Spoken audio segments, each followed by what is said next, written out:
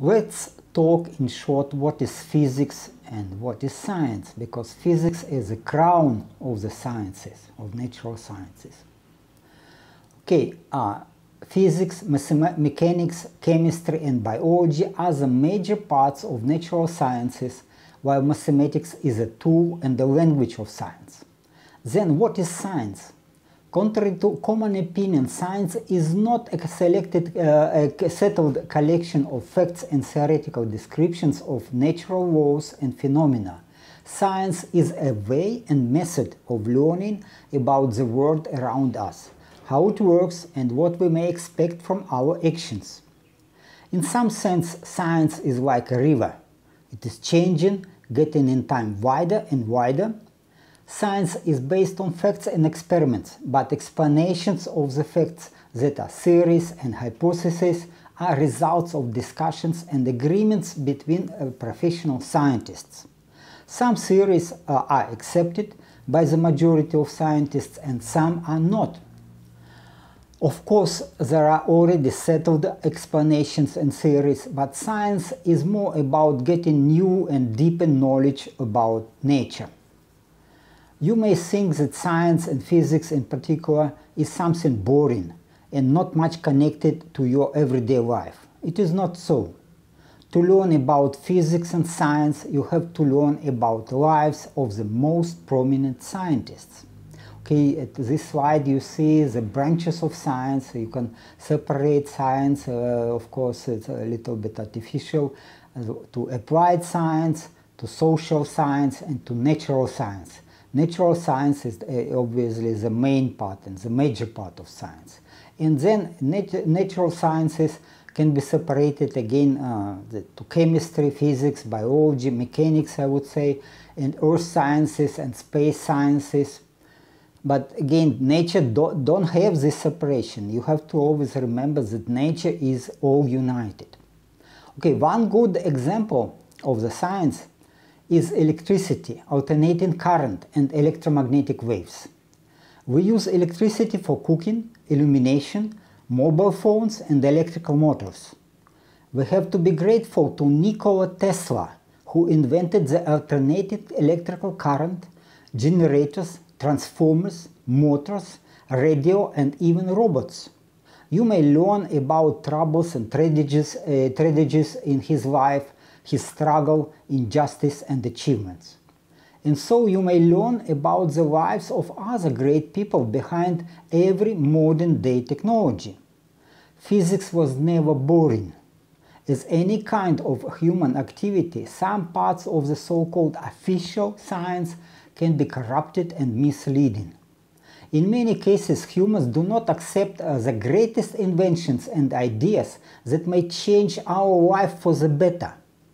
You probably know that Nikola Tesla was proposing to produce free energy and free electrical power, but it was never accepted by humanity.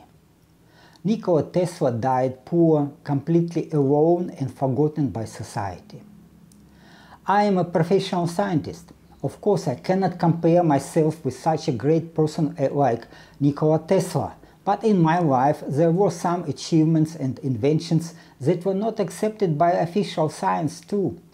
In particular, during my PhD studies, 39 years ago, I demonstrated in experiments a new physical phenomena that may help to understand how sun works. So this we see the Nikola Tesla with his huge transformer, which should suck energy from electrical field around the Earth. This was free energy. This was the way to give humans free energy, free electrical power, but it was never accepted. Okay, then this what we see about our sun. Our sun is huge size, and our Earth is, in comparison with sun, it is such scale only, you see. Okay, let's go a little bit further and then return to the slides. As a result of this research, I got my scientific degree. I got my PhD, yes. But, however, my discovery was not accepted by society. Let's talk about briefly about this. Our Sun is considered by the majority of professional scientists as a large plasma ball with thermonuclear reactions going in the center of the star. Meanwhile, our hypothesis was claiming that the Sun consists mostly of condensed matter and the thermonuclear reactions are going not so far from its outer surface. In model experiments, I have demonstrated that periodic structures may appear on surfaces of liquids and solids at conditions of intense evaporation to vacuum if there is a source of heating beneath the Sun's surface. Okay, you see, this is important. With a good telescope, people may see that the Sun's surface has a granular appearance with a typical granule size about 1,500 kilometers. Let's come to this. What we can see. This is a granular structure of the Sun's surface. You see, it has some periodicity. It has some typical size of these granules. And then, if we with telescope, we can see, okay, this is about 1,500 kilometers size, typically. Yes. Okay, according to my experiments, this is an indication that our Sun, not a ball of gas or plasma, but rather a drop of hot liquid. My experiments are not the only evidence in favor of this view. People may see transverse waves on the Sun's surface after an impact with a comet. It is also known. There are, you can check internet, you can see the videos. Was this hypothesis accepted that our Sun is liquid, a drop of some liquid, not a gas, but a drop of liquid? Not.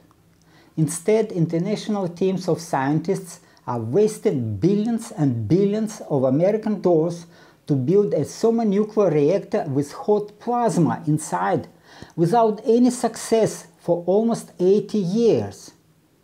While, in my opinion, we have to focus our research on thermonuclear reactions in condensed matter. This is the way to get unlimited source of power. Unlimited. Okay? And it was rejected. It was, our view was rejected. Okay? This is some experiments of so-called cold fusion. Cold fusion is a generation of thermonuclear energy when two hydrogen atoms are getting together and producing helium and other atoms. Okay, it works. But again, this was kind of suppressed. This research was rejected, suppressed. It is not our experiments, but this is the way. I believe that this is the way we have to go. We have to invest money not to building this huge thermonuclear reactor with plasma inside, but doing these small, relatively cheap devices to investigate thermonuclear reactions inside solid bodies. Okay? Okay, another example. There is no friction in bone joints, almost no friction, in bone joints such as knees, hips, etc. of humans and other mammals. So you know, you can see it. Yeah, there is no friction, almost no friction. So we may follow nature and produce friction-free engines, ball bearings and other mechanisms. I have proposed advanced engine oils that reduce wear 50 times, not 50%, 50 times, and you reduce friction so that from 10 to almost 20% of fuel can be saved in engines. So an engine or ball bearing would serve 10 times longer with proposed lubricants. A lot of energy to produce new engines and machines can be saved, not to mention fuel.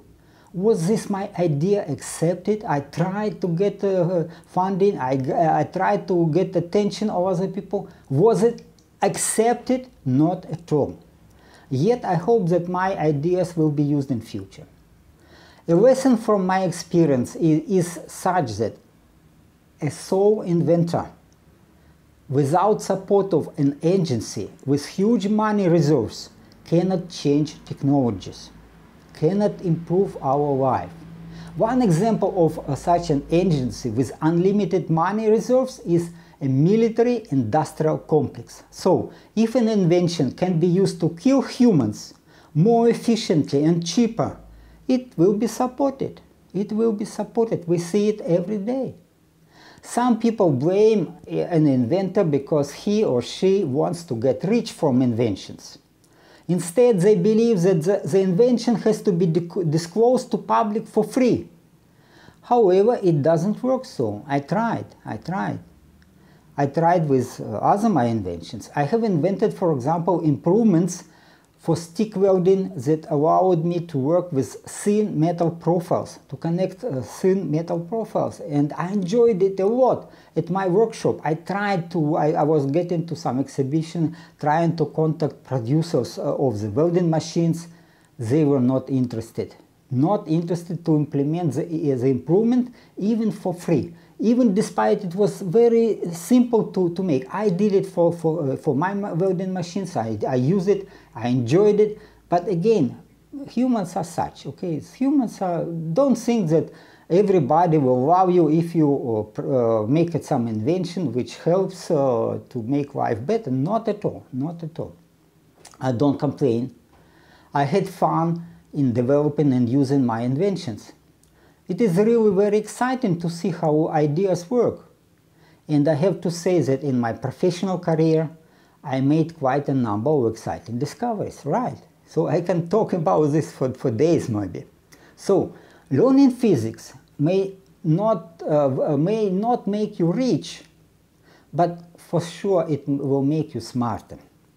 Next, what I want to teach you is to use mathematics and computers as tools. And okay, then I believe that only few Thai students may become professional scientists. But I wish to teach you, all of you, to think scientifically. It means to think independently and critically and solve problems. We live in a very special times when anybody can get access to almost any information by internet. And please mind that creativity will be better appreciated in future, while some simple jobs may disappear. I am very optimistic about the future. The only problem for me is to live long enough to see the better future. This is why my last project is related to lifespan extension. Okay, I want to live long enough to see the better future. I believe that humans can live up to 1,000 years long, up to 1,000 years. Okay, I have to prove it. I have to prove it. Now I'm 65. I want to prove it. I want to live 1,000 years. So in 1,000 years I will prove it. It is not physics. It is biology. But again, nature does not have boundaries. There is no separation between physics and biology and chemistry. It is all nature. If you study physics, sooner or later you will come to biology and chemistry. This is all united. So, of course it will take a while to prove that I am right, but I do it already, and I spent 2 years on this project and I got some knowledge, and I use it. I use my own recommendations, and I see how my body is getting stronger and healthier. And I believe I am getting younger in time. But again, I have to prove it. Okay, and meanwhile, there are some fish, for example, that are not getting old. They can live forever, technically speaking. But the only problem, they grow, and they grow so big, they cannot get enough food, and they die of starvation, not of aging, not of degradation, but because they cannot get enough food. Yeah, so it is working. It is not something very special. If you understand how aging works, you can fight it. You can reverse it. Okay. Then again, what else I want to teach you? It is to use scientific method. Scientific method. It is like you state a problem what you want to investigate, what the problem you have to solve. And then you come to some idea, to the idea and hypothesis. And to get to the hypothesis, first you have to learn about state of art. You have to investigate what people know already about the phenomena or this problem. Then next, you think, okay, I have the hypothesis, this may work so, and you design experiment. And in experiment, you check how your hypothesis works. If it doesn't work, then, so you collect the data, you analyze the data, you draw a conclusion, and you think, okay, hypothesis right or wrong? If it is right, you continue. You grow your knowledge. If it is not, you just, okay, it is wrong hypothesis, you generate a new one, etc., etc., etc. This is, you go in like spiral, and you go in circles, but you go also up, you get in deeper knowledge, okay? So, and okay, let's discuss a little bit some questions to you about what you got from my presentation. Okay, then some questions, please. What areas of natural sciences do you know? Okay, that's, please tell me this. And the next question, in what area of science are you personally interested in? Yeah, because we're all different people. Some people are interested in arts, and some people are interested in biology. It is okay, all okay. So just decide what do you want to investigate. What is the most exciting for you? Again, a question: is official science always true? Because sometimes you say, "Oh, this is science. You have to believe it." No, science is not settled collection of facts, okay? It is a way to learn about nature. It's a way. And then, okay, what is physics investigating? What is related to physics? Okay, just give me the idea. Again, I told you that physics is the crown of all natural sciences, but what exactly physics investigating? Okay, if you are interested in contributing to any area of science, what is important to do as a first step? What do you think to do? Okay, then that's all. This is short introduction. We can talk long about this. We can go deeper in natural laws and some solving problems. Again, the same as learning English. Learning sciences is you have to use it. You have to use it, and you have to use it. It is like you make some project for yourself and some hypothesis, and if you go to this way, this spiral, and then you have the problem, you are learning about the state of art, you are learning about all the science. This is the way to go. You have to use it. If you just try to remember some natural laws and descriptions, it just doesn't work. You have to use it. Use it or lose it. Okay, that's all. This is all my presentation. Thank you very much.